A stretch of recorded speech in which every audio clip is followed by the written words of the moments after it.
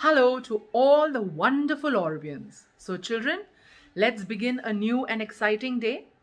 Today children, we are going to revise the capital letters that we have done so far. We've almost completed all the capital letters. We're only left with one capital letter which we will complete in the next month. Okay, so now let us write the capital letters in the proper sequence, okay, in the 4-line book. Now children, remember that when we are writing the letters, we are going to say the sound that the letters make, because that is going to help us remember, that is going to help us read better.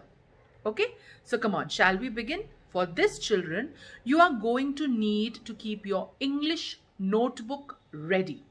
So come on, take a look. So children, are we ready for the home fun activity? As I told you, for this you need your English notebook. Dear parents, please set the book the way I have done so. On the first line, please write capital A to capital Z. Divide the page in 3 by drawing 2 lines and also write today's date on top. Thank you, parents. Now children, we are going to write capital A to Z in order, but we are not going to write capital J as we have not done it still. Okay, so come on, let's begin. And when we write, we are going to say the sound of the letter. Okay, come on. A says A, B says B, C says K, D says D, E says E, F says F, G says G, H says H, I says I. Then J we will not write, okay? K says K, L says L, M says M, N says N, O says O,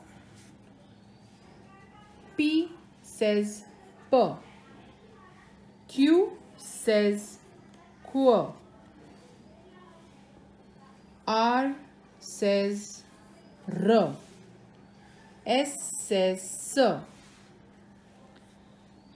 T says T, U says A, V says V,